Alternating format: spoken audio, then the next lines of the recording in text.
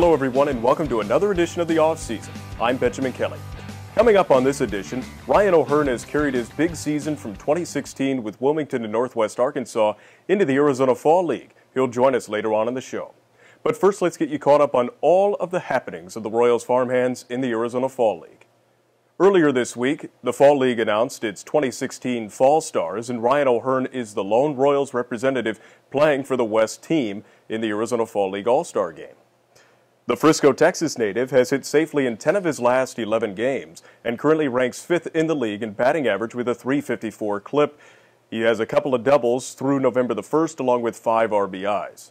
Corey Toops has hit safely in his last 3 games for Surprise and has slightly cooled down from his rabid start from earlier this season. The second baseman is hitting .275 through 9 games in Fall League action with a home run and 3 RBIs and a trio of doubles. On the pitching side of things, Royals prospect Eric Stott has continued to do well. In his 6 appearances this season, Eric has allowed just 2 runs over 7 innings, equating out to a .257 ERA with 5 punch-outs and 3 walks. He earned the save back on October 27th with Surprise's win over Peoria. Reliever Evan Beal has worked 5 straight scoreless outings spanning over 5 innings of work. The right-hander worked the November loss against Mesa and allowed a hit. His only hit that he's allowed since October the 14th, and has 6 strikeouts over 7 1/3 innings of work in Fall League play. Josh Stalmon had his first rough outing of the autumn. The right-hander allowed 5 runs, 4 earned on 3 hits, and struck out 6 in a pair of walks on October 28th at Scottsdale. He still ranks 3rd in the Fall League with 17 strikeouts over 14 1/3 innings as of November the 2nd, and 3rd amongst starters with a .98 whip, trailing San Diego prospect Kyle McGrath and St. Louis prospect Austin Gomber. Now, another note from the Fall League, Surprise was no-hit by the Mesa Solar Sox back on November the 1st by right-hander Dylan Covey, right-hander Frankie Montas, and a Miami Marlins prospect, Drew Strickenrider. We'll talk to Ryan O'Hearn coming up next about the no-hit against him and much more. Stay tuned for that right here on the Offseason.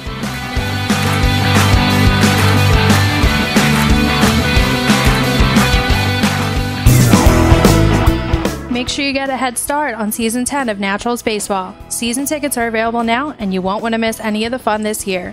Remember, the sooner you get them, the better your seats will be.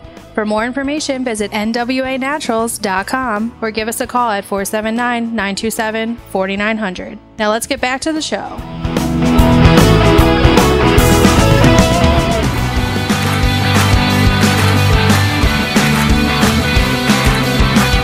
Ryan O'Hearn is one of 8 Royals representatives playing for the Surprise Saguaros this Arizona Fall League season. And as I said earlier, he has carried his big bat from 2016 into the Fall League season. With Northwest Arkansas this year, he played in 112 games, hit 15 home runs, drove in 60, and had 25 doubles. And recently he was named an Arizona Fall League All-Star. And now Ryan joins us via telephone. And first off, Ryan, 19 games into the Fall League season. What's the experience just been like for you? Yeah, I mean, it's an experience for sure. You get to play against some of the most talented in the minor leagues and guys that are highly regarded by their own organization. So it's not easy. It's tough, but it's awesome to play face the challenge of play against guys that are such high caliber baseball players. You were named an Arizona Fall League All-Star recently, the lone Royals representative. So what does that mean to you? Yeah, same thing. It's another honor to be a part of that group, and I'm looking forward to it. It's going to be an experience for me just to be able to play against truly like the best of the best in the minor leagues right now, and it's what I'm looking at is it's really a sign and it's going to show you what the big leagues could be like. Maybe not necessarily to that level, but as close as I've been so far. So yeah, I'm excited for it, and it's definitely an honor. And I was lucky enough to hit the ball pretty well the first couple of weeks out here, and I'm just trying to continue that for it's a short season. You only play you only play for 5 weeks, so I'm just trying to just get after it every day and make the most of my time. Now, the Fall League All-Star Game, as you said, is a chance to see the up-and-coming big league talent and really kind of get a glimpse of what the major leagues will look like in the coming years. You've had a chance to see some of the top prospects in all of baseball, just to name a couple: Gleyber Torres with the Yankees, Bradley Zimmer with the Indians, and you had a chance to be teammates with Yoan Moncada So what's that experience been like, seeing the upper echelon talent in all of the minor leagues? Well, I mean, it's human nature to measure yourself up against them. And, but I mean, it's you want to do that and kind of see where you stand, but at the same time, I'm just trying to worry about myself and worry about my swing and my game and just trying to have quality at bats. But yeah, I mean, it's cool to be, playing on the same team as y'all on, and getting to see, what his work ethic is like, and what he does every day is it's a motivator for sure, because, I want to be in the same, category as those guys my whole career. So, it goes both ways. You see where you're at compared to them, and it's impossible not to measure yourself up against them, but at the same time, you really just try to focus on yourself, focus on what you're doing. Now, I know his season was cut short due to a thumb injury, but what did you take away from Incada? Did you learn anything from him? Did you pick up any of his habits and how he prepares for a game? Yeah, I don't know if I learned anything from him. I think, I've been around the game just as long as he has, but you watch him, and every once in a while you'll see a flash of greatness. He does something that you're like, oh wow, and it's like, okay, that's why he's he is who he is. But he's a good baseball player, and he's unbelievably talented and fun to watch, and I think he's got a really good career ahead of him. Now, a day in the life of a ball player is something that many people really don't know anything about. They've never had a chance to experience that. And the fall league may be a little bit different. I know you said you get to the ballpark at about 8:30 for a 12:35 game. So just take us through your daily routine and what's it like. Well, today's different because we're not taking batting practice today. Kind of maybe once a week the manager just lets us roll in a little bit later. But usually I leave the house about 7:15 and get there and get a workout in a couple times a week. Then early work, EP, go straight into the game. It's pretty similar to what you do in the season, during the season, but it's just pushed up because most of the games are at 12:30. Now, you mentioned your manager, Carlos Fabulous, a former Royal. What's his managerial style like, and have you had a chance to talk to him about his days in Kansas City? But he's great. He's definitely a player's manager. Makes it fun every day to show up, and keeps it loose and light, and I've really enjoyed playing for him. Yeah, I've talked to him a little bit about the Royals, and he loves the Royals, and we just talked about mutual guys that he played against, he's played with, that have coached me, and so yeah, it's been awesome to play for Carlos. And your hitting coach is Kevin Riggs, who was a manager in the Texas League for Tulsa a couple of years ago. So what has he done to help you out? What has he done to help your swing?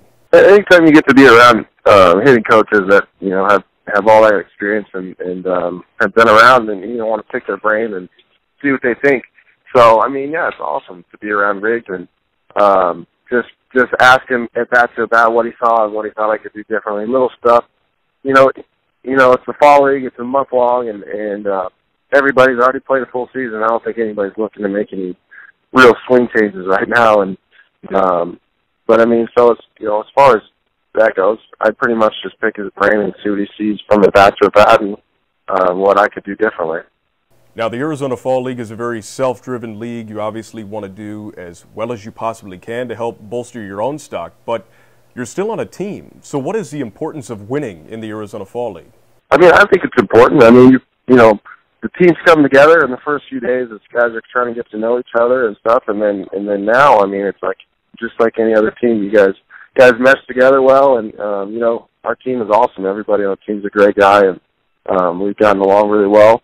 And I mean, at the same time, everybody wants to have good numbers. Well, that really doesn't happen unless you're winning and putting up numbers as a team. Because I mean, how can I get in the RBIs if the guys in front of me aren't getting on base? And so I mean, the winning and the numbers kind of go hand in hand. So yeah, there's definitely emphasis on winning. As a competitor and an athlete, I don't think any guy in the clubhouse shows up and says, we could lose today. It's no big deal. Now, I know you guys were no-hit on Tuesday, November the 1st by Dylan Covey and Frankie Montas of the Athletics and Drew Strickenrider of the Marlins. How good were Covey and Montas, both pitched in this league last year? Yeah, they're very good. They're very good, no doubt about it. But I mean, I don't know if that's the first time in the history of the league it's happened or what, but yeah, we had no hit yesterday. I think there are a lot hard hit balls right at guys, and sometimes that's just how it works out. So, Ryan, after the fall league ends in November, what's the rest of your off-season look like? Then I'm going to get in the weight room and rebuild my body and eat right and just try to get myself ready to go for next year, be as strong as I could be, and still athletic and get ready to go for the next season. I'm looking forward to it already. I know we haven't stopped playing baseball, but it's hard not to look forward to spring training being out here. So do you set any personal goals for yourself in the weight room, like lift this much weight or put this much weight on? What does that look like?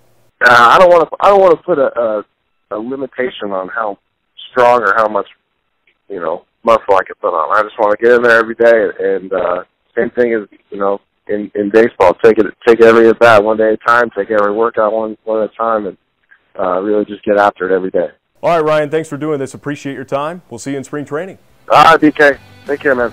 We'll wrap things up when we come back here on the off season, so don't go anywhere.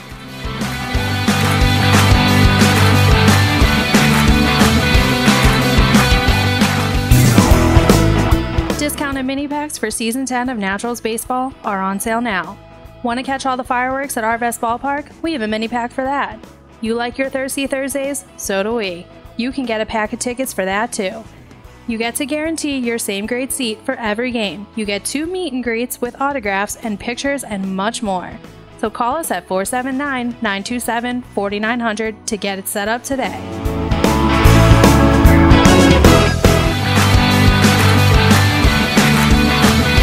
Not a whole lot happened on the transaction wire this week, but I did want to let you know that the Puerto Rican Winter League has begun, and Naturals infielder Jack Lopez is currently playing in his hometown league.